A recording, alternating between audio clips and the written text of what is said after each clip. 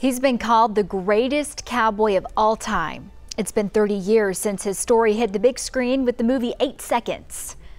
Oklahoma's own Lane Frost was a world champion bull rider from Atoka who died when a bull hooked him in the back after a ride in 1989. Now a new documentary is giving a closer look at his life. News on 6's testimony takes us to a special screening in Lane's hometown.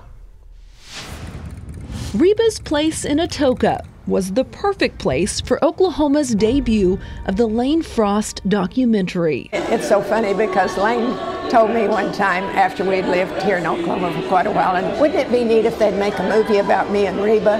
He said, and I don't mean us together, but what she's done and what I've done.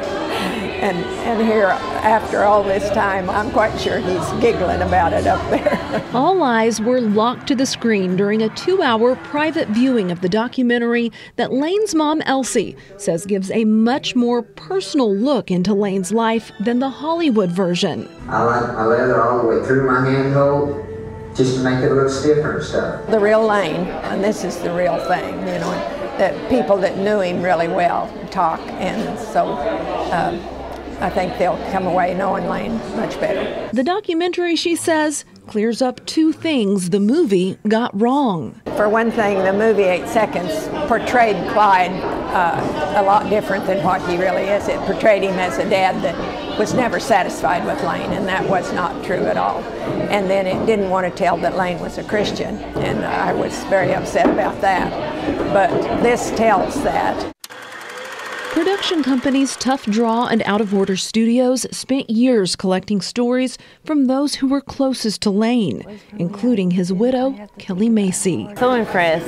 The guys did such a great job. I mean, they nailed every area. She was open about the rock bottom moments of their relationship and how Lane, finding God's salvation, helped save their marriage. It's easy for Hollywood to brush over a tough time and just be quick with it. And so for us, it was just, you know, our focus was an opportunity to expand on the stories and really get the truth behind how those things happen, but then also go even deeper. Kelly says even though Lane was just 25 when he died, he lived a full life with the time he had. It's almost like that he knew that his time was coming, because he was always in a hurry to do stuff, always hurrying to get this and this and this done.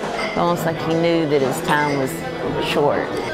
It was just a blessing to be a part of it. Now, nearly 35 years after Lane's final ride, the legend of that cowboy from Oklahoma, one of the greatest of all time, carries on to a new generation.